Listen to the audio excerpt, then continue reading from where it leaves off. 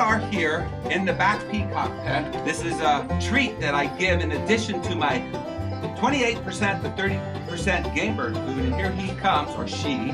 This is a baby peachick. She loves to have mealyworms. As you can see, these are two black shoulders that are now eating out of my hand. They're males. I can tell that at this age of 2 months old. And they just love to eat the mealyworms. We did a review time ago about mealyworms, and we used a specific company's mealyworms, and they were really good. But if you can't get that, you can get any kind of mealyworm out in the market, and once your birds get used to it, forget it. They will follow you and come wherever you go. Now I've got a couple peachicks here that are a little bit afraid to eat out of my hand. They're eating below on the ground here.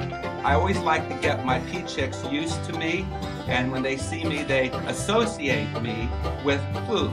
Now, if you don't want your birds to be pets, I do not suggest that you do this sort of thing, because when they get big, like Buddy and the other older peacocks that we have, you're going to have a problem, because they're going to want to have this kind of attention when they're 15 pounds.